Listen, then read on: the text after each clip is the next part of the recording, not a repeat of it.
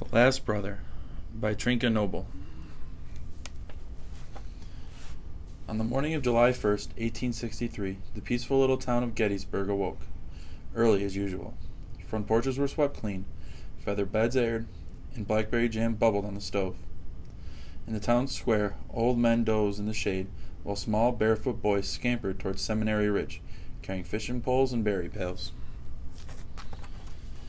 1 mile across from Seminary Ridge rode Cemetery Ridge, flanked by Little Round Top and Big Round Top to the south, and the Cemetery Culp's Hill on the north.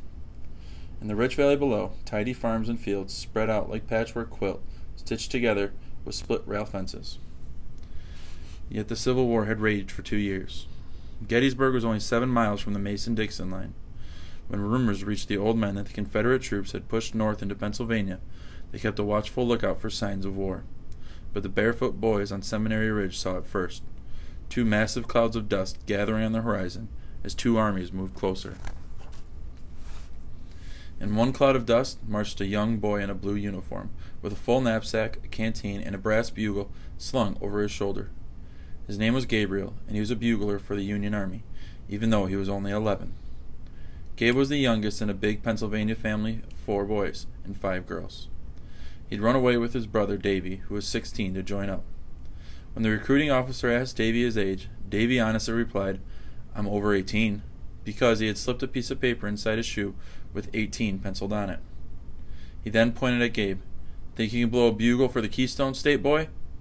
Gabriel nodded. "I can learn, sir." Lots of boys Davy's age got the war fever, hankering for adventure and glory. But Gabe had his own reasons for tagging after Davy. Joshua and Tucker, Gabe's 2 oldest brothers, had marched off to join the Union Army when President Lincoln first called for volunteers after firing the first shots on Fort Sumter in 1861. "It's just for 90 days, Josh and Tuck assured Ma and Pa. "Come harvest time, we'll be back. Can't expect these 2 little runts to handle it," they joked playfully, cuffing Davy and Gabe. But Ma and Pa looked serious. "You are the sons of old Pennsylvania now," they said. How proudly Josh and Tuck marched off in their blue uniforms. Dave and Gaby had raced alongside, shouting, "The Union forever!" while their sisters cheered and waved white handkerchiefs. But harvest time came and went. 90 days stretched into a year, then 2, until finally, one day, the sad news came, and those 90 days had become forever. That's when Gabe and Davy knew they would enlist. So now Gabe and Davy were the boys in blue. Gabe pulled his cap low and squinted. He searched for Davy marching with the 71st Pennsylvania, but the dust was too thick. So many regiments and brigades had joined along the blue column, with flags flying from every northern state, from Maine to Michigan to Minnesota. Gabe had never seen so many soldiers. "Keep up, boy," ordered the sergeant. "No stragglers. We got a full day's march to Gettysburg." "Yes, sir," Gabe obeyed with a quick step forward, keeping his eyes on Lancer up ahead, the major's powerful chestnut charger. Lancer was a trained military horse with letters U.S. branded on his hindquarters. Neither busting shells nor flying bullets spooked him. He charged into battle, knowing all the commands, almost before they were called. Like Lancer, Gabe knew all the commands too. There were over 60 different battle calls for the young bugler to learn. The problem in the Civil War was that the Confederate Army had the same calls, so it was crucial for the troops to learn their style of their own bugler, especially in battle. So Gabriel practiced long and hard, and to make sure his regiment knew it was him, he put a uplifting tilt onto each one. But unlike Lancer, Gabe had never been in a real battle. The next day they made camp below Cemetery Ridge. Already fighting and skirmish had broken out. Cannon smoke hung heavy in the air. Up on Cemetery Hill, Gabe could see dozens of artillery batteries pointed towards the enemy. Immediately the major called for scouts, and Davy was the first to step forward. Gabe nervously watched his brother vanish into the smoke, while army mules rumbled up, and by hauling more cannons and heavy caissons loaded with grape shot and canister shells. Gabe knew he wouldn't be needed right away, so he slipped into the densely wooded hillsides and sat by a stream to practice battle calls. He stuffed his handkerchiefs in his bugle bell and softly blew, "Commence fire!"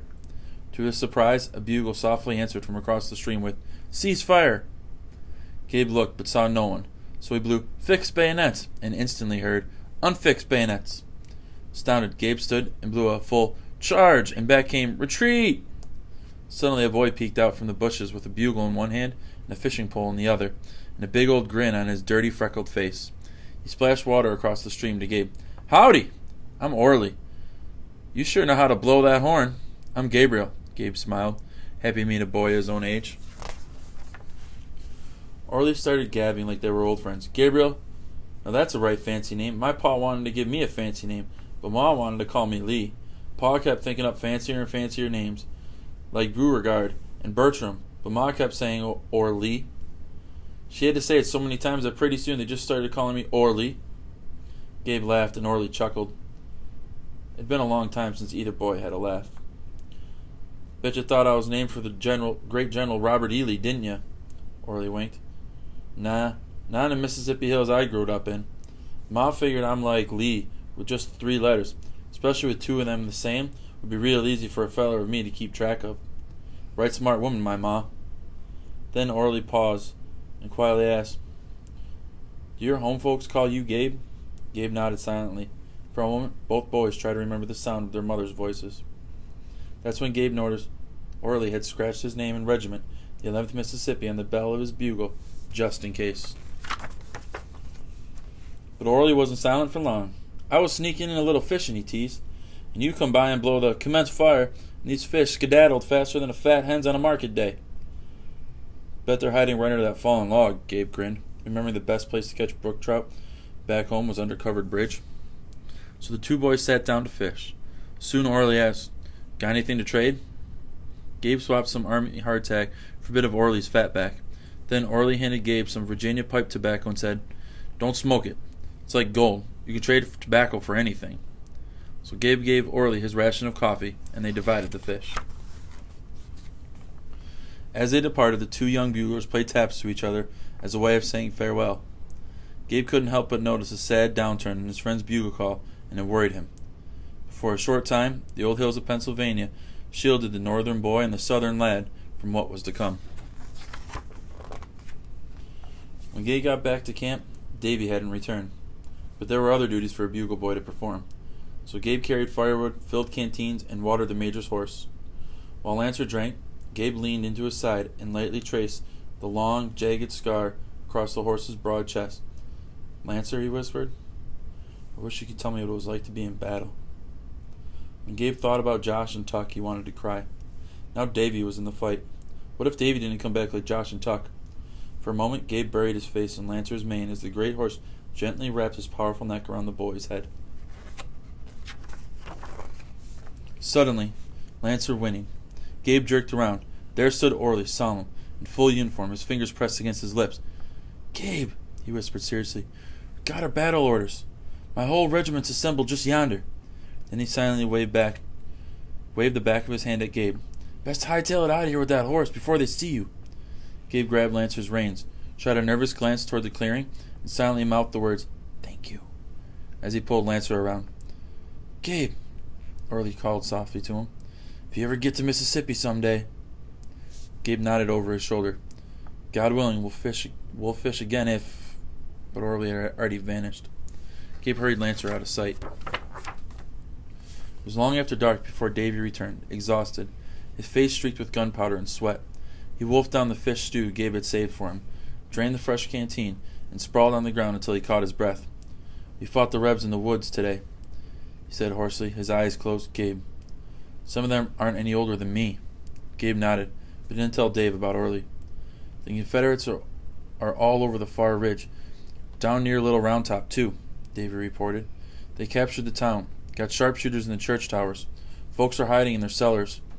Almost took Culp's Hill. Gabe, we're nearly outflanked. See those campfires along Cemetery Ridge? Well, some of them are fake. Kept going by a couple of picket guards, trying to fool the Confederates into thinking we got more men." Davy stood anxious to clean and reload his rifle, then paused. "Get some sleep, little brother. We'll see heavy action tomorrow." Gabe could see the burning embers reflected in Davy's eyes. "Gabe," he said slowly, "all the Pennsylvania boys volunteered to go first, so stay safe on the side of the Major's horse tomorrow." Then he was gone. All through the night, the Union campfires burned on Cemetery Ridge, but Gabe couldn't sleep. He He kept thinking about Davy and Orley, afraid of what might happen tomorrow. When he peeked from his bedroll, the flickering firelight cast ominous shadows of troops digging defensive earthworks, mules hauling heavy supply wagons, and reinforcements creeping in under the cover of darkness. At dawn, the campfires blinked out, one by one. When Gabe sounded reveille for his regiment, scores of other regimental buglers echoed up and down the ridge.